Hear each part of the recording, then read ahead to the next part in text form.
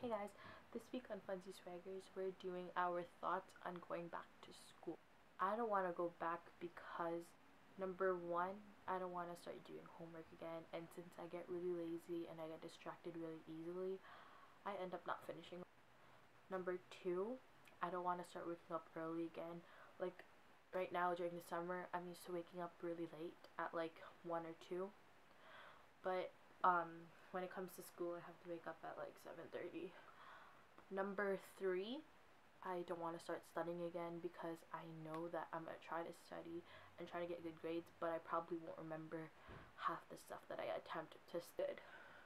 And number four, I just really want to see my friends again. So, bye.